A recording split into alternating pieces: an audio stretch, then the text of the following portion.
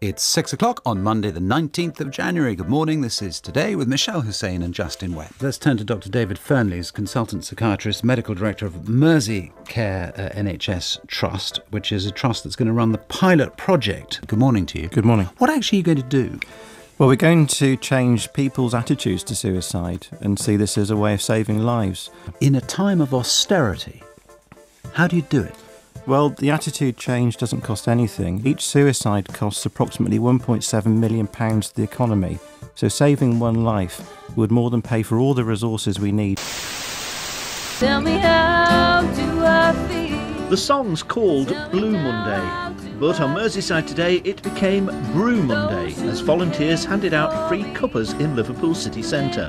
If you have, for example, a heart attack, we don't say come back in 3 weeks and maybe look at some literature.